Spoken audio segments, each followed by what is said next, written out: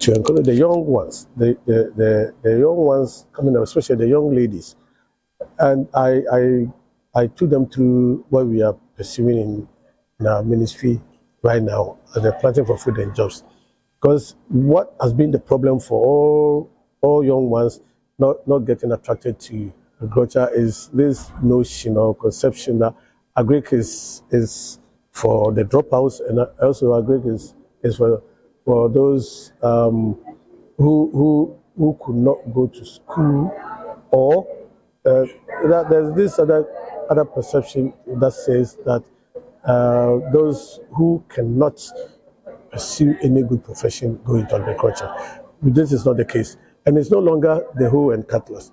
Agric has become a big business venture. We have mechanization in agriculture all over the place.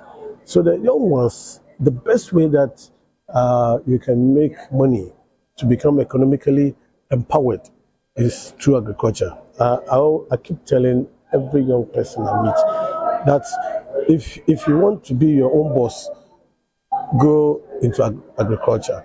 Because people also misconstrue agri to be only those who are digging, the hoes and cattle, those who are digging. But there is a chain within every value or crop. We call it the value chain. It's a whole chain from the field of production to the table. Yes, so young guys can come together and even get in touch with some people who can help you to process, or you can identify those who are into processing, and then you take it out from the processing plant to distribute, market, and add value to it. And if we're a group, you can do that easily. Thank you. That is why we want to encourage all the young people who are coming out, especially those who are interested in agric. And here we say, in this program, the Planting for Food and Jobs program, we say it's only your land that you need.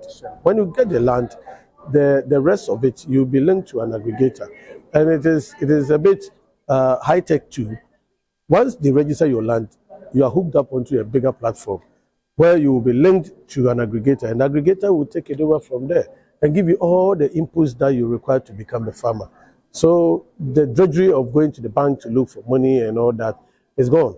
That is what I will encourage every young person to do. And that in the lunch, and that is what I made the young ones know that there is so much opportunity in agriculture that they should take advantage of.